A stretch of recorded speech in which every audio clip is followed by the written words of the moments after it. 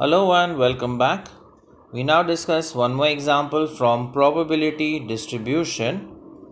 Now the question is, if x, that is random variable x, follows binomial distribution. Now B represents binomial distribution with parameters n and p. What would be the greatest value of the variance of x when n is equal to 16?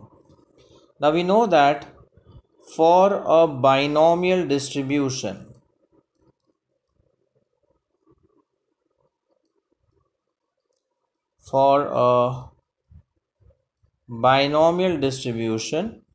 maximum variance or the highest value of variance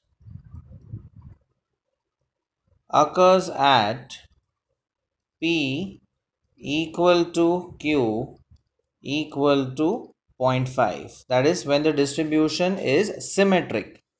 And we know that variance of x is calculated as n into p into q.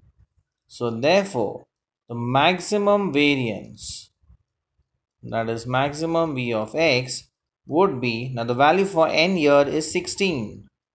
So 16 into 0.5 into 0.5. So if we simplify this, we obtain the maximum variance as 4. So this is the maximum variance at n equal to 16. Like it, share it, and subscribe to our channel for more such interesting videos. Thank you.